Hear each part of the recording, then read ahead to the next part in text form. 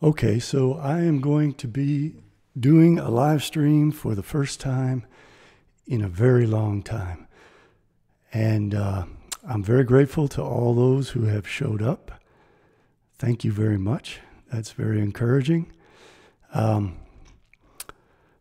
feeling my way through this. And I got to learn how to walk and chew gum at the same time. So if any comments pop up, it may take me a while to get to them. So please bear with me. My topic is a big one. I'm going to be discussing the Temple of Solomon.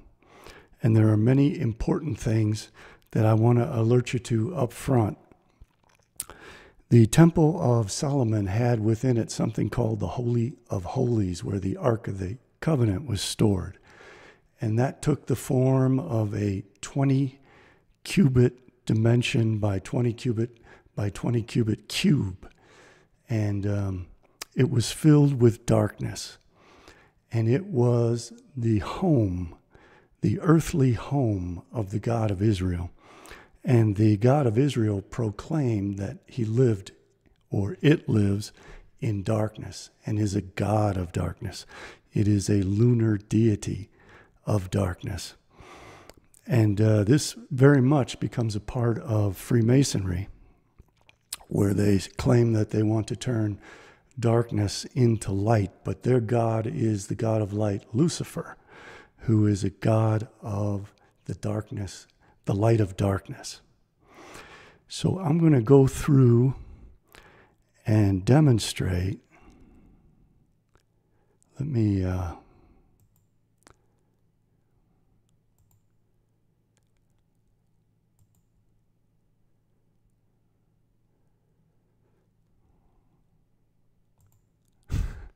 sorry for my amateurish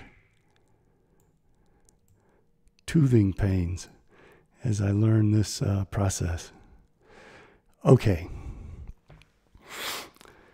So the Temple of Solomon was supposedly built by demons that Solomon had summoned, because the god that Solomon worshipped was the Satanic god of Egypt, Seth, who is a god of darkness and chaos.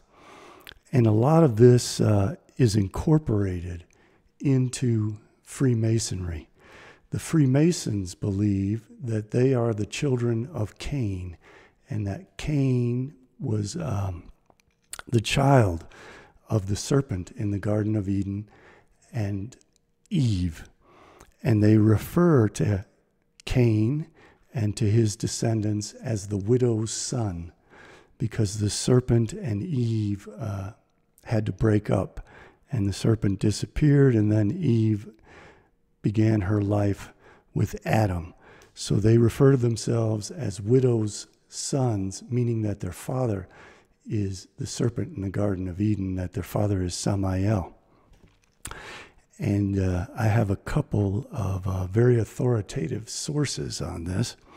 And let's start off with one of the most famous, which is Albert Pike's Morals and Dogma. The true name of Satan, the Kabbalists say, is that of Yahweh reversed.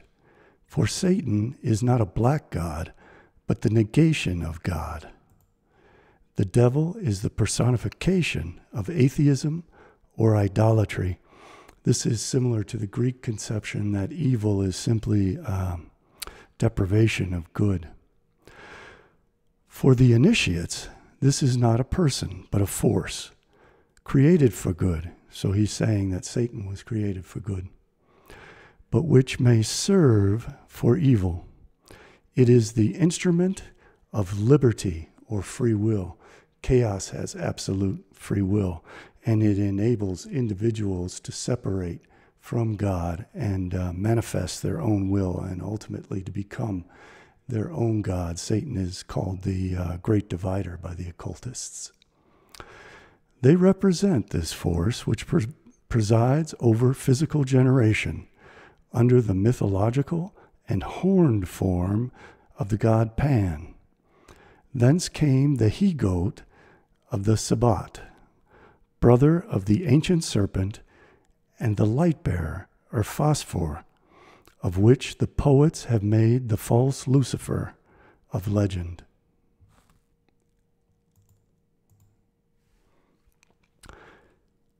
The apocalypse is, to those who receive the 19th degree of Freemasonry, the apotheosis of that sublime faith which aspires to God alone and despises all the pomps and works of Lucifer. Lucifer, the light-bearer, strange and mysterious name to give to the spirit of darkness. Lucifer, the son of the morning, it is he who bears the light, in other words, the light of darkness, not the daylight. And with its splendors, intolerable blinds feeble, sensual, or selfish souls. Doubt it not, for traditions are full of divine revelations and inspirations, and inspiration is not of one age, nor of one creed. Plato and Philo also were inspired. The Apocalypse, indeed, is a book as obscure as the Zohar. So the god of Freemasonry is Lucifer, the god of darkness. Freemasons conceive of themselves as the widow's son, in other words, the descendant of the serpent in the Garden of Eden.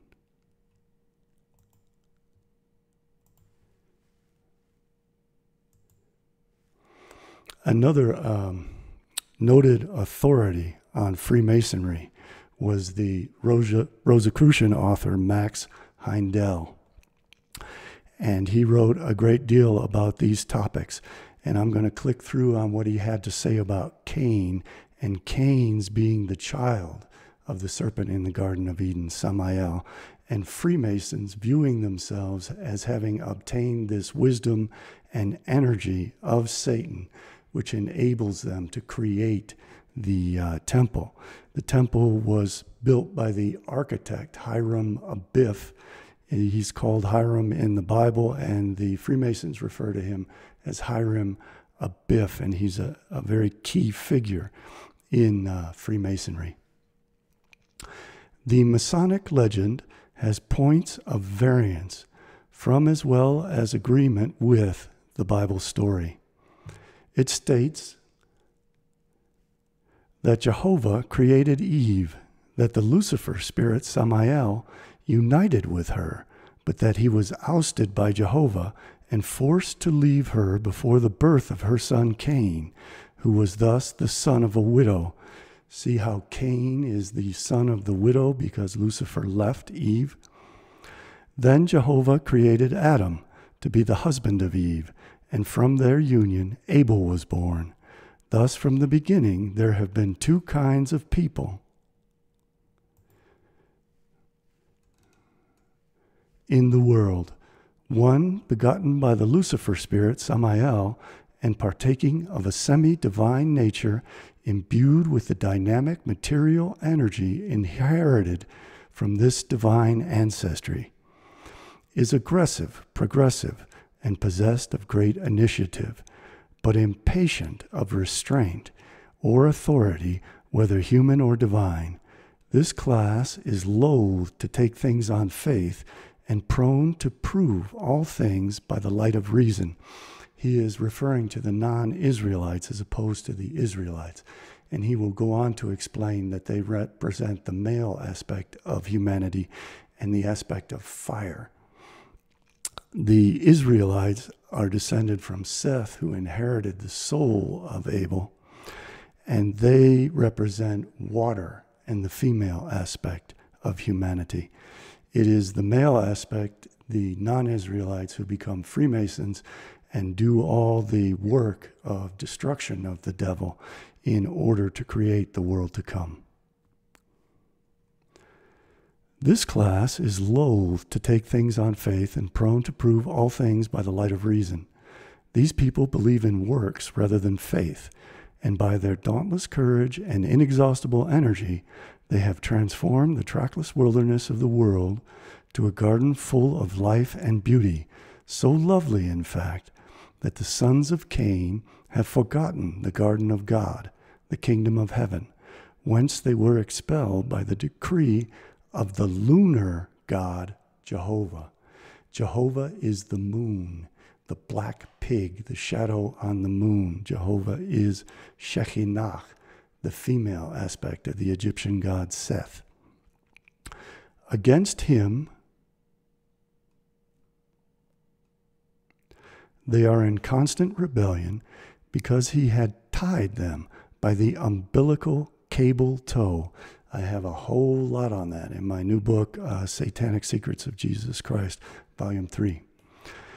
They have lost their spiritual sight and are imprisoned in the forehead of the body where it is said Cain was marked. They must wander as prodigal sons in the comparative darkness of the material world, oblivious to their high and noble estate, until they find the door of the temple and ask to receive light. Then, as Freemason or children of light, they are instructed in methods of building a new temple without sound of hammer, and when they have learned this, they may travel in foreign countries to learn more of the craft. Such is the temperament of the widow's sons inherited from their divine progenitor Samael and given by him to their ancestor Cain. This is absolute proof that the Freemasons consider themselves to literally be the offspring of Satan. And their chief goal is to help build the Temple of Solomon, because the Temple of Solomon is a temple of Satan. Satan's ultimate goal is to destroy creation and humanity and replace it with his own army of 600,000 immortal androgynous souls of the Israelites.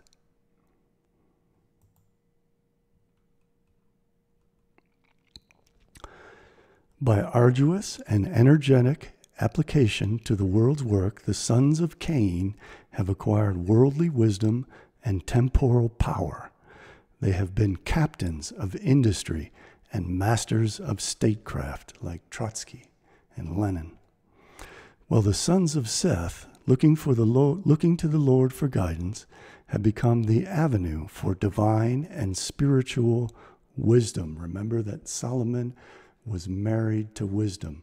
He was married to the daughter of Pharaoh and to the knowledge of the Egyptians, which is represented by his marriage to the tree of knowledge, which is expressed in the Song of Solomon, as I proved in my previous video. They constitute the priestcraft, and the Bible repeatedly states that the Israelites will be the priests of the world, and Esau will serve as their slave class.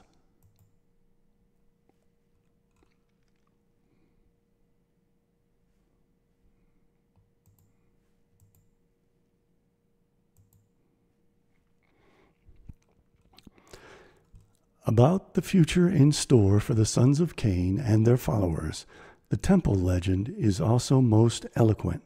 It states that from Cain descend Methuselah, who invented writing, Tubal-Cain, a cunning worker in metals, and Jubal, who originated music. In short, the sons of Cain are the originators of the arts and crafts. Freemasonry is called the craft, as in the demiurge. Therefore, when Jehovah chose Solomon, the scion of the race of Seth, to build a house for his name, the sublime spirituality of a long line of divinely guided ancestors flowered into the conception of the magnificent temple called Solomon's Temple.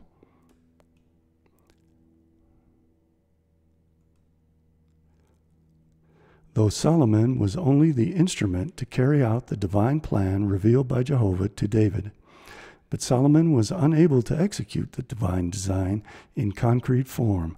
Therefore, it became necessary for him to apply to King Hiram of Tyre, the descendant of Cain, who selected Hiram Abiff, the son of a widow, as all Freemasons are called, because of the relation of their divine progenitor with Eve.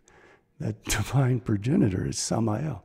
This is an express, open confession that they believe themselves to be the children of Satan. Hiram Abiff then became Grand Master of the Army of Construction. In him, the arts and crafts of all the sons of Cain who had gone before had flowered.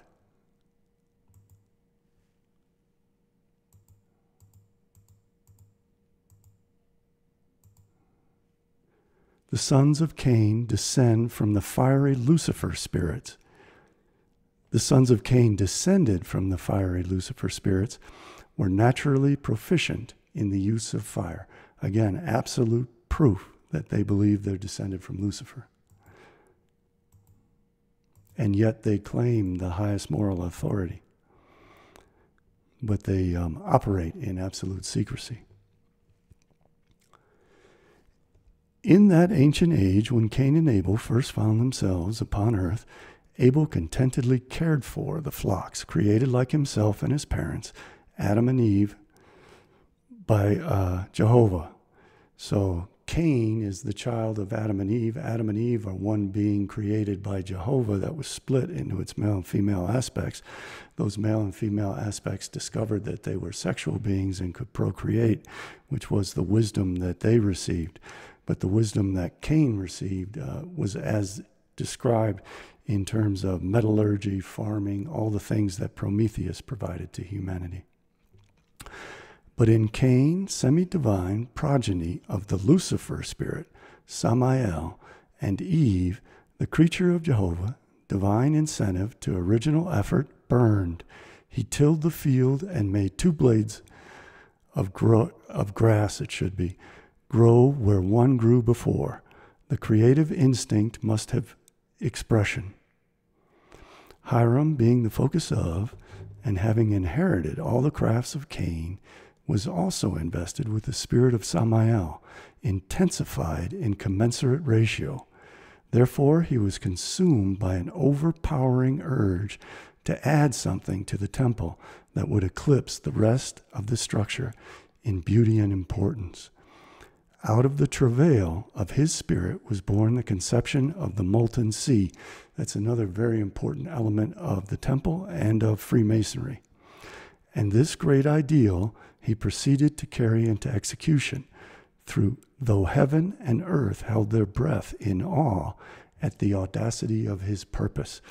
I'd like to point out now that another of the major crimes of Freemasonry, in addition to the world wars and Bolshevism, not Stalin, but Trotsky and Lenin, Truman, and many other prominent Freemasons, the Dernmay Young Turks who perpetrated the Armenian genocide were over 95% Freemasons, people who considered themselves to be children of Satan and carrying out Satan's edicts. And that's another one of the very important reasons why it's so necessary for us all to understand this complex theology.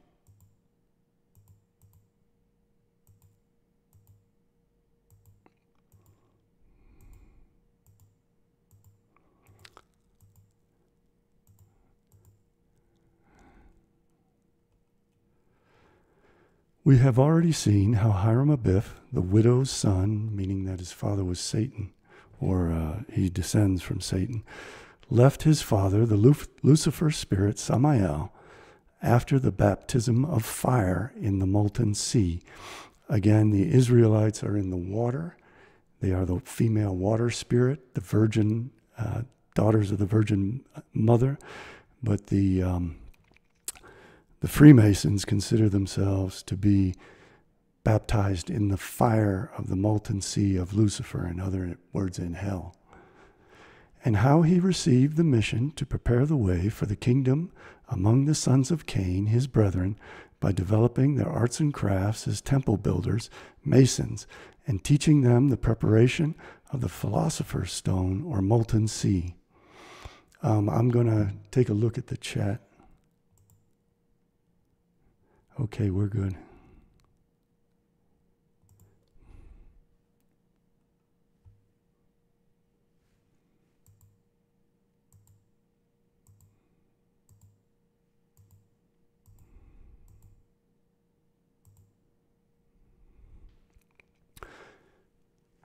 It will be remembered that according to the Bible story, the Lucifer spirit appeared to Eve as a serpent, a son of wisdom. Solomon is the son of wisdom. When God offered to give him whatever he wanted, Solomon requested wisdom. Solomon wed wisdom in the form of the Pharaoh's daughter by adopting the Egyptian worship of Seth. Solomon utilized demons to construct the temple to Seth in Jerusalem when Seth elected to make the Israelites his chosen people because the Egyptians had abandoned Seth in favor of the true gods of light, Ra, Osiris, and Horus. And the Israelites, mimicking the Hyksos from whom they believed they were descended, began to worship this god Seth and created the mythology that Seth wanted to move from Egypt to Jerusalem, have a new house built, a new temple built for himself in Jerusalem, and that he chose the Israelites to become his new people, and then exterminated the firstborn Egyptians in favor of the second-born Israelites, who then take the place of the Egyptians, inherit the Egyptian kingdom, inherit Seth's house, and the Pharaoh then becomes Messiah, son of David. Cain, according to the Masonic legend, was born from this union with Eve. It is also stated that the Lucifer spirit then left Eve, who thus became a widow. And Cain was thus the son of the Lucifer spirit, the serpent of wisdom, and Eve, the widow. That is why Freemasons refer to themselves as the widow's sons. They are proudly pronouncing that they are descended from the devil directly, and that their aim is to build a third temple to the devil. The origin of the temporal and spiritual streams of evolution is as follows. Jehovah created Eve, a human being. The Lucifer spirit, Samael, united with Eve and begat a semi-divine son. They view Cain as a demigod because he's descended from Satan and Eve. As he left Eve, before the birth of the child, Cain was the son of a widow and a serpent of wisdom. Then Jehovah created Adam, a human being like Eve. Adam and Eve united and begat a child, human like themselves, whose name was Abel. Jehovah being the lunar god. Jehovah is the god of darkness. Jehovah is the moon. This is satanic worship of the moon in the form of Seth as the black pig, the shadow on the moon, is associated with water. Hence, there was enmity between Cain, the son of fire, and Abel, the son of water. So Cain slew Abel, and Abel was replaced by Seth. The noted Kabbalistic scholar Isaac Luria stated that Seth inherited the soul of Abel, and that Jesus inherited the soul of Cain. Since Cain is the widow's son, the son of Satan, that makes Jesus the descendant of Satan. But he has a dual nature in that his mother was an Israelite and his father was the devil. But interestingly, his father was actually Lilith, the female aspect of the devil.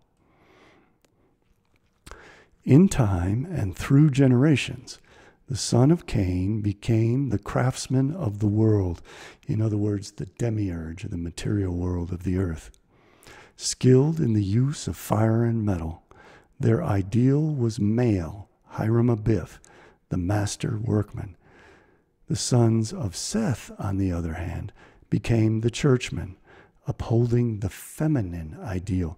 They believed that they embodied the spirit of Shekinah, the moon goddess. When the moon is in full glory of the full moon, Shekinah is revealed, and she has been exiled as Israel was exiled and exists among the Israelites as their soul. The feminine ideal, the Virgin Mary, and ruling their people by the magic water placed at their temple doors. It's really Shekinah, not the Virgin Mary. Various attempts have been made to unite the two streams of humanity and emancipate them from their progenitors, Jehovah and the Lucifer spirits. This text is condemning non-Israelites to be the children of Satan. With this end in view, the symbolic temple was built according to the instruction of Solomon, the son of Seth, and the molten sea was cast by Hiram-Abiff, the son of Cain. But the main object was frustrated, as we have seen, and the attempt at unification proved abortive. Is it any wonder that these people who believe in this nonsense were capable of mass murdering 1.5 million Armenians and 50 million people in Eastern Europe? It boggles the mind that there's such sickness in the world.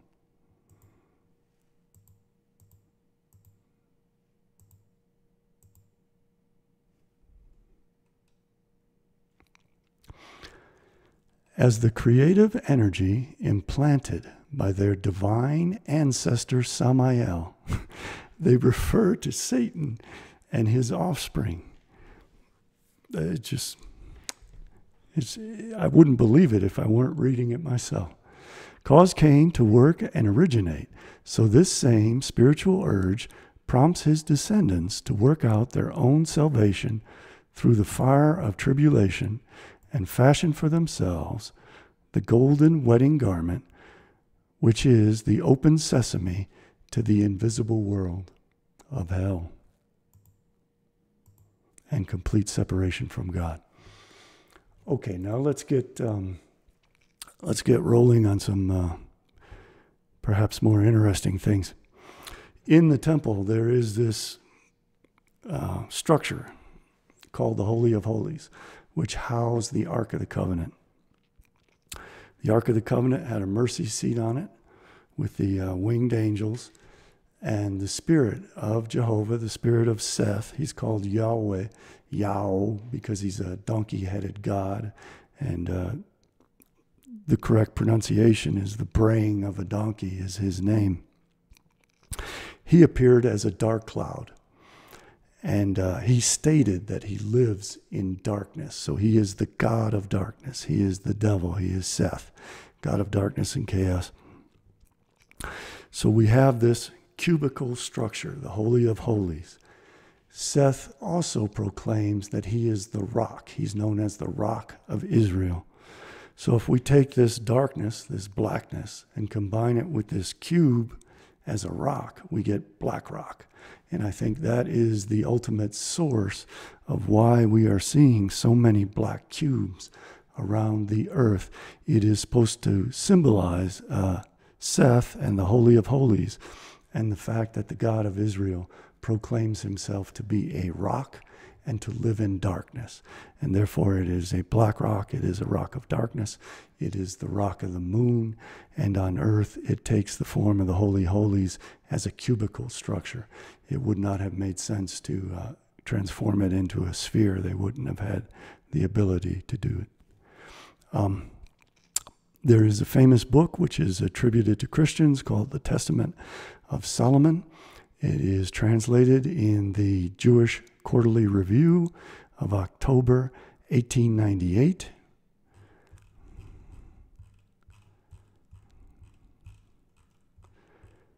I just want people to be confident that these are all legitimate sources. The Jewish Quarterly Review, edited by I. Abrahams and C.G. Montefiore, probably related to the Rothschilds, Volume 11, London, Macmillan and Company.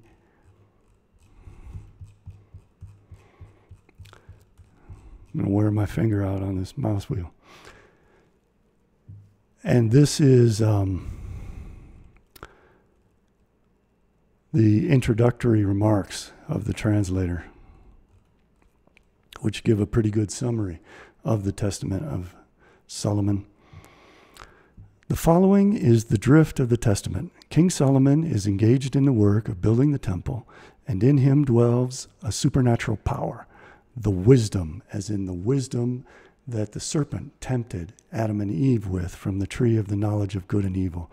Solomon imbibed in that knowledge.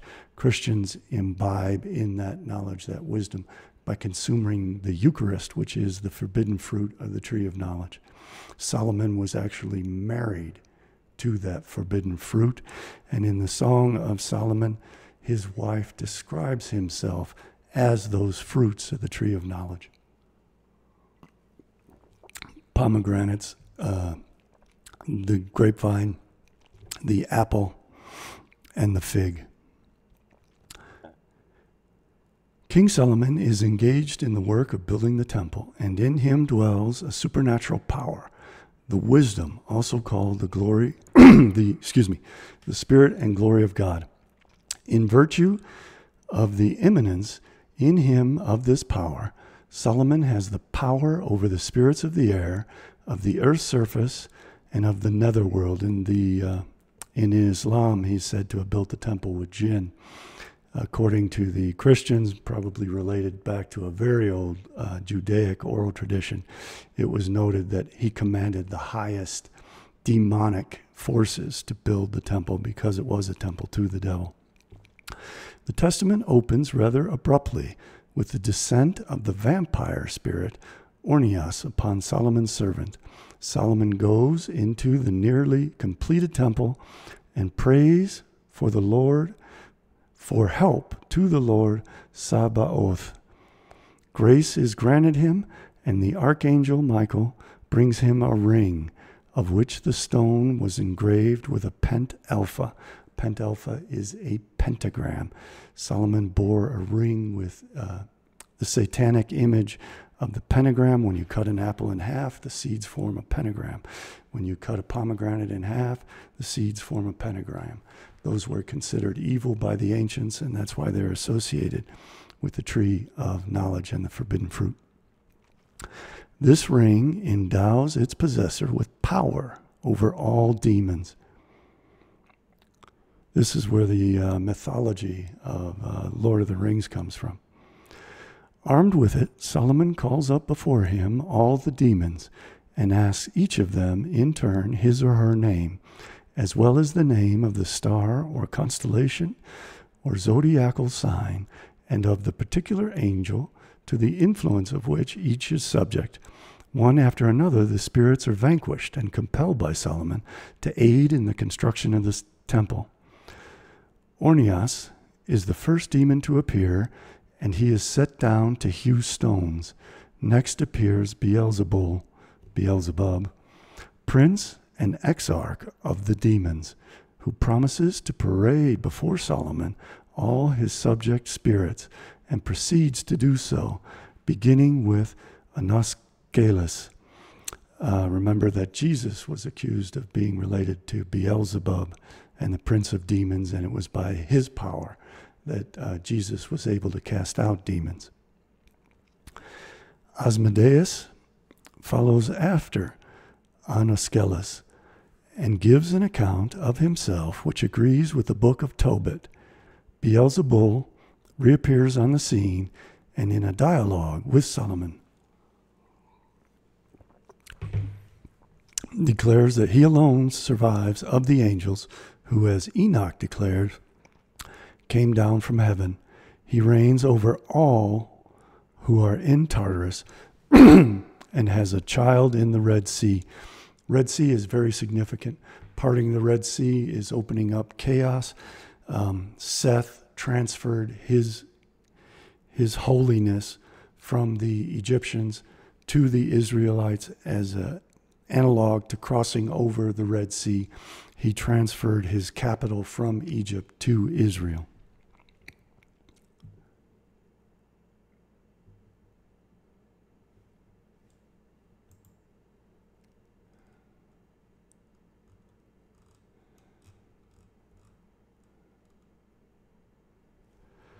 The concluding incident of the Testament is Solomon's fall. Lured by passion for a Shunammite woman, he sacrifices grasshoppers to Moloch. Forthwith the Spirit of God leaves him, and he is weakened, and builds temples to Baal, Ramphan, and Moloch.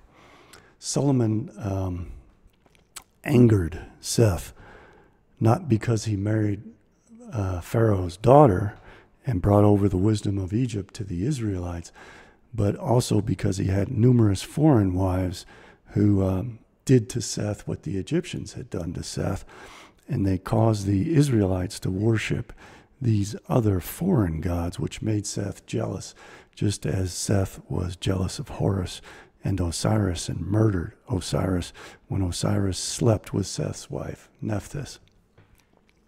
So this is a retelling of Egyptian history as if it were Israelite history. And that occurs again and again throughout the Bible. The Israelites pretend that they are reliving Egyptian history. The Egyptians had an upper and lower kingdom. The Israelites pretend to have an upper and lower kingdom. There are wars between Seth and Horus and Osiris, which play out as battles between the patriarchs and the noted figures in Judaism. So Judaism is completely an analog trying to appropriate and adopt all of Egyptian mythology as if it were Israelite mythology, just as Jacob takes Esau's firstborn birthright and blessings and his soul. The Israelites take over the gods, the history, and the prophecies of the Egyptians.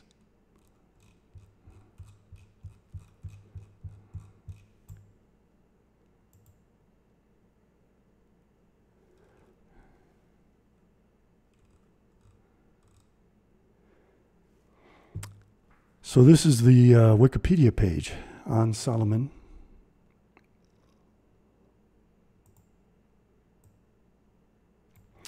The Hebrew Bible, excuse me.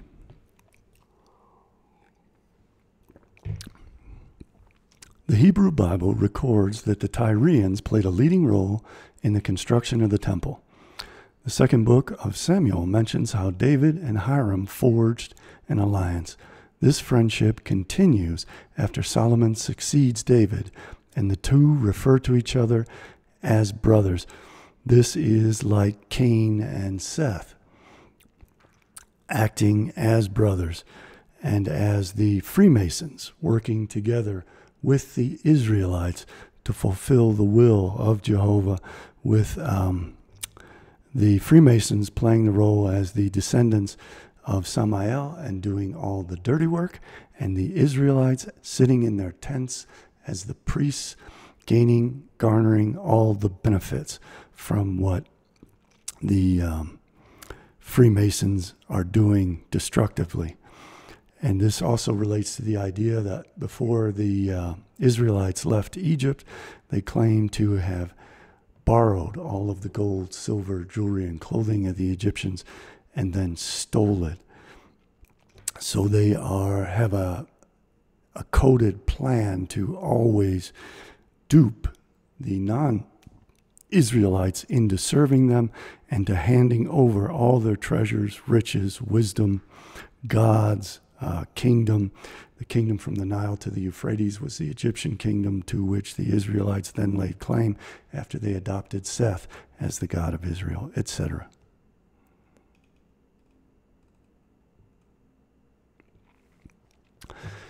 Dedication. And this becomes important because this is absolute proof that the God of Israel is the God of darkness.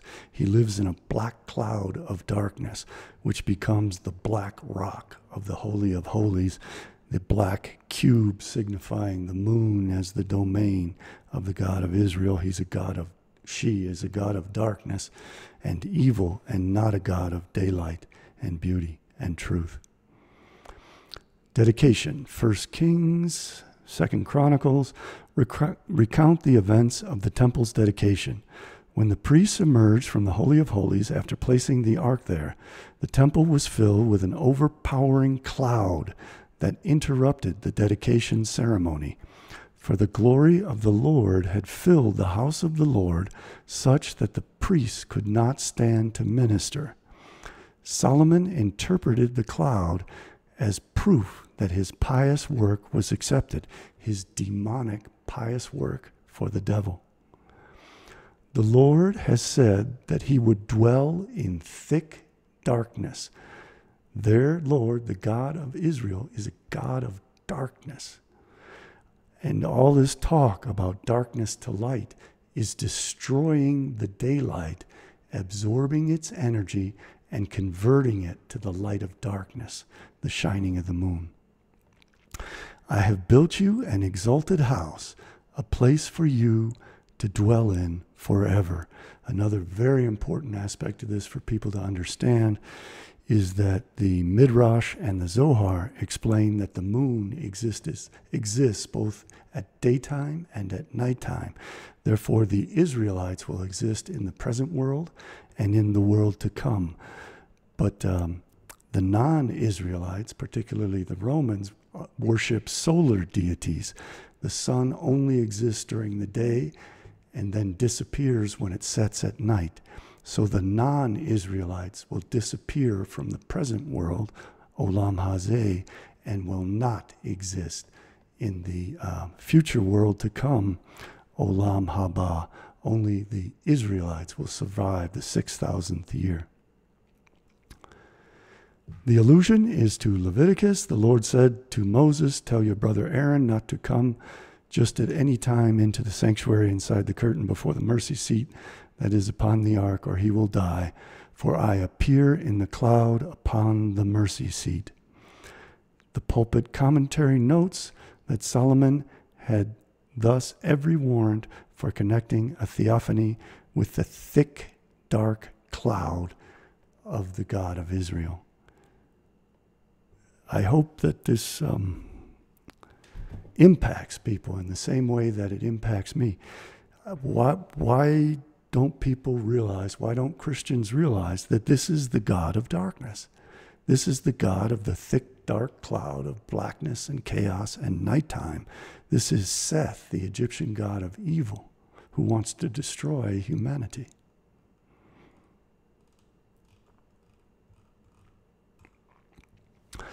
The ulam, or porch, featured two bronze pillars, Yachin and Boaz. Those in Kabbalah become the two pillars of the Sephirotic tree, the pillar of mercy and the pillar of severity. Severity is transferred to the Gentiles through the sacrifice of the scapegoat, and in so doing, the Israelites obtain mercy from the Lord, the God, the cloud of darkness. The Holy of Holies is also called the inner house, was 20 cubits in length, breadth, and height. In other words, it is a cube, as in the cube of the black rock. It was floored and wainscoted with cedar of Lebanon, and its walls and floor were overlaid with gold, amounting to 600 talents, or roughly 20 metric tons. A lot of that gold was ripped off from the Egyptians. According to the Hebrew Bible, the molten or brazen sea, cast metal sea, was a large basin in the temple for ablution of the priests. It is described in 1 Kings and 2 Chronicles. Until the reforms of Josiah, he went around smashing all the idols. Hezekiah was another one who went around smashing all the idols. There was also a statue for the goddess Asherah, the queen of heaven, Shekhinah, and priestesses who wove ritual textiles for her. Next to the temple was a house for the temple prostitutes who performed sacred prostitution at the temple. It is unclear whether the prostitutes included both male and female or just male prostitutes.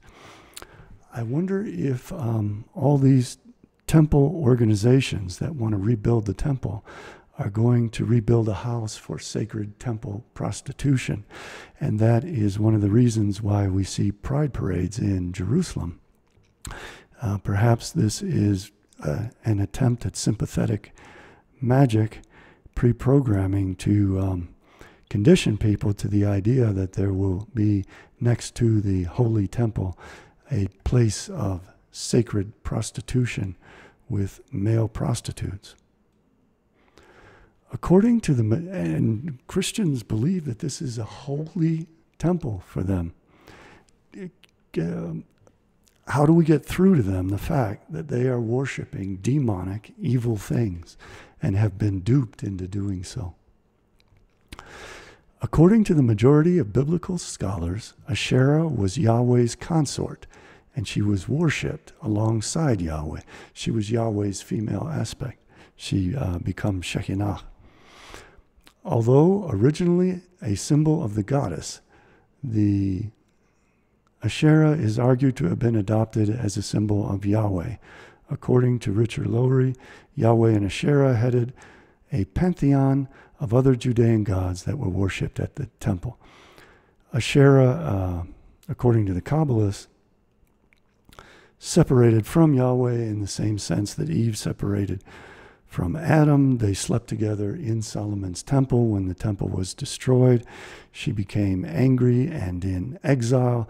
She now sleeps with Samael, and she is part of the Jewish people and represents their soul.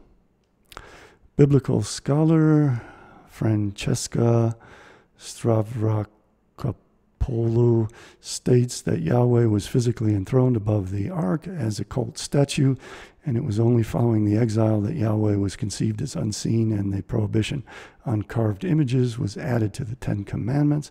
That would fit in exactly with the ancients' accusations that they found Moses riding a donkey, or they found the head of an ass in the temple to represent Seth and the god Yow, the sound of a donkey braying.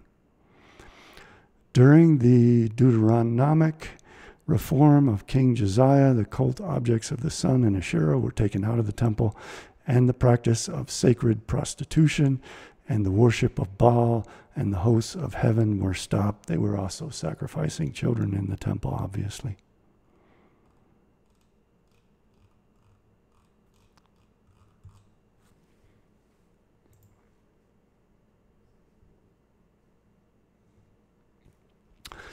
Solomon's temple, the Holy of Holies, was the inner sanctuary within the tabernacle and temple in Jerusalem.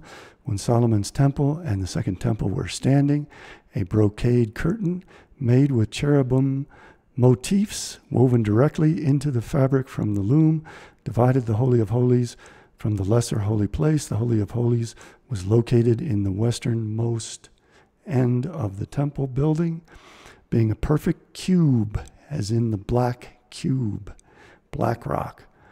20 cubits by 20 cubits by 20 cubits. The inside was in total darkness, black rock, and contained the Ark of the Covenant, gilded inside and out, in which was placed the tablets of the covenant. According to both Jewish and Christian tradition, Aaron's rod and a pot of manna were also in the ark. The ark was covered with a lid made of pure gold, known as the mercy seat, which was covered by the beaten gold cherubim wings, creating the space for the divine presence. The divine presence is a black cloud that lives in a black cube, signifying the rock of the moon.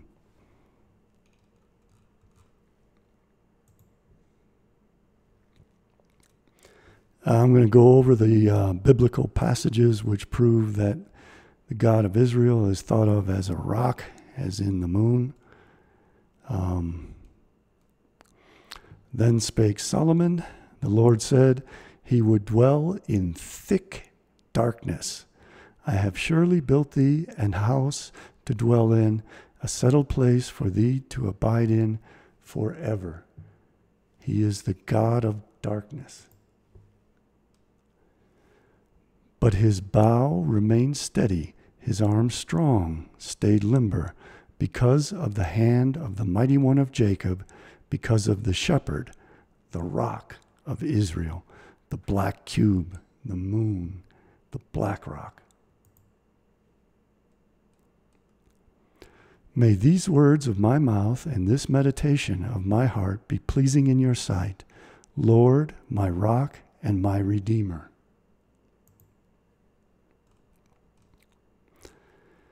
You deserted the rock who fathered you. You forgot the God who gave you birth.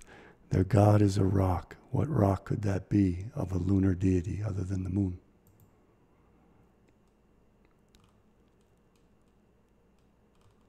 The eye that Seth plucked out of Horus's head. The black pig. You who tear yourself to pieces in your anger, is the earth to be abandoned for your sake, or must the rocks be moved from their place? Let's look at what the Talmud has to say about that passage.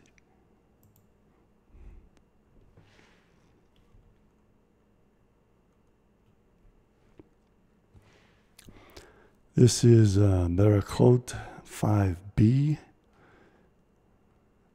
paragraph 26.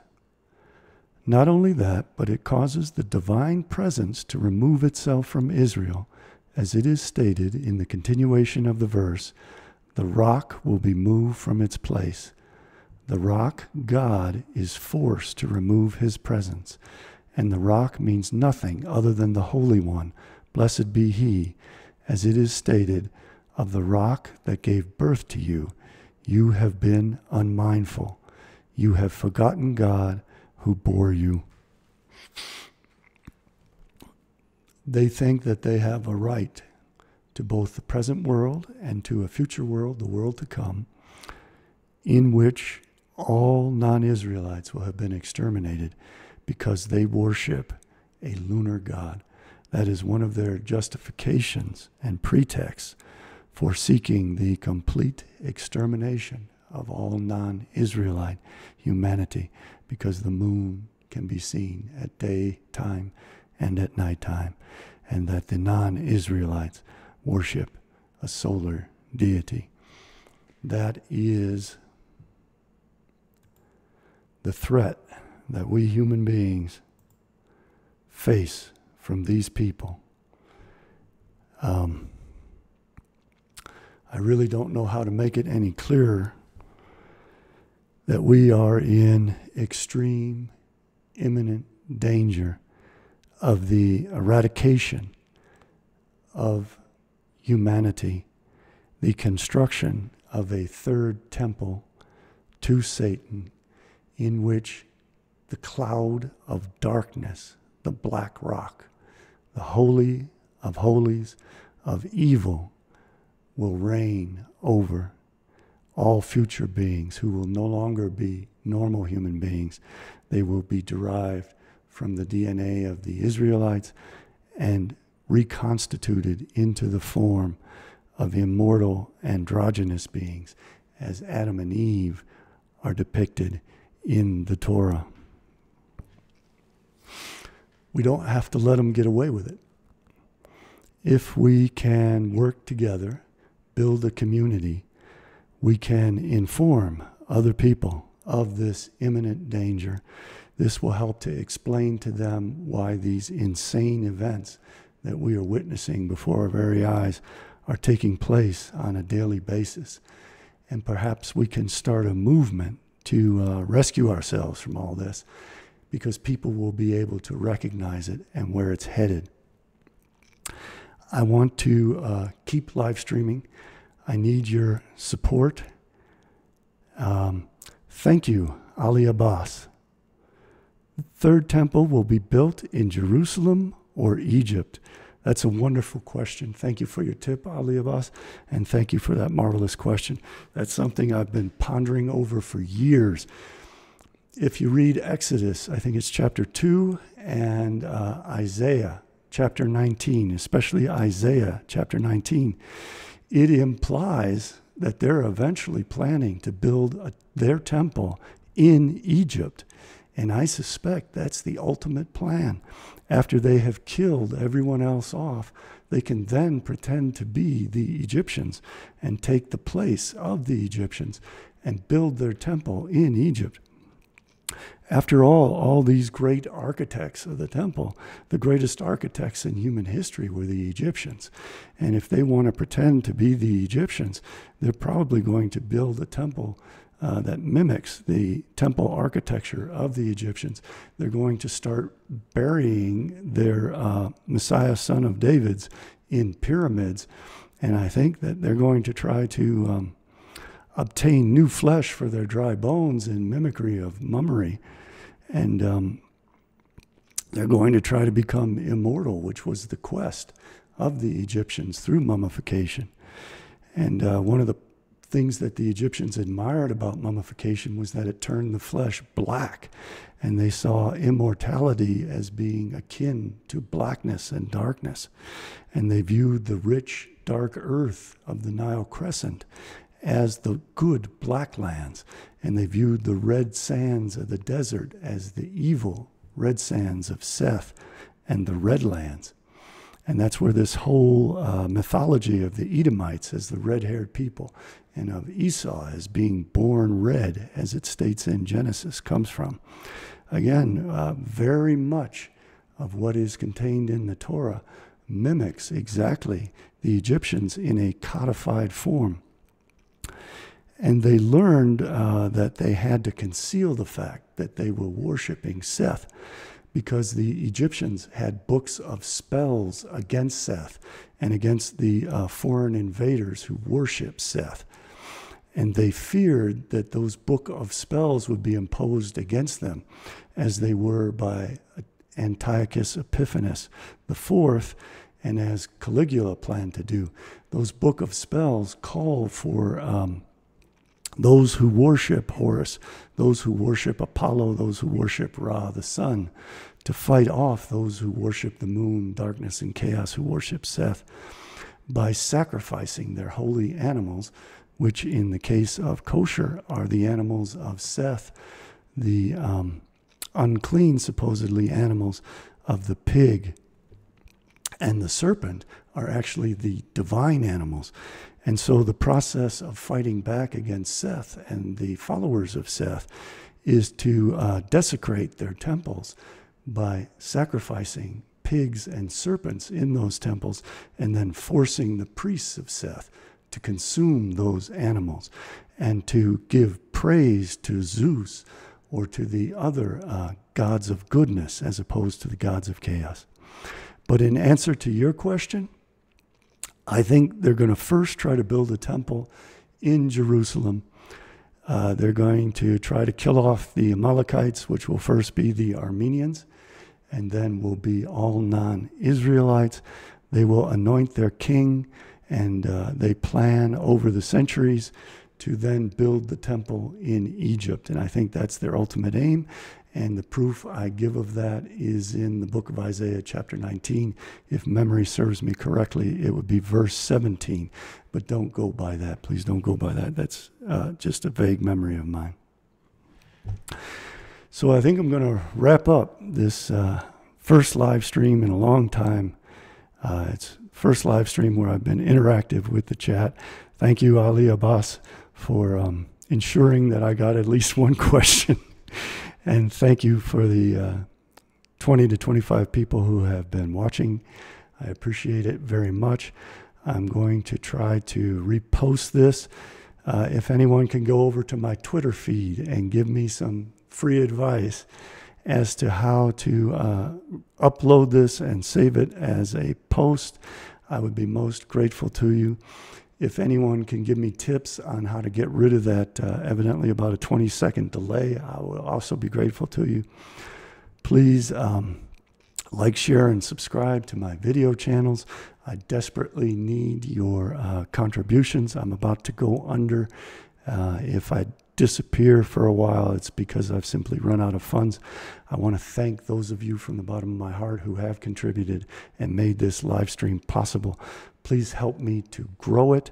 Let's build a community, and let's build a community that gets active and does things, does positive, legal, helpful things to spread information, to build community, to rescue humanity from the Temple of Solomon and the worshipers of the black cloud, the black rock, the holy of holies of darkness, of evil. Thank you, and I'll see you next time. Signing off.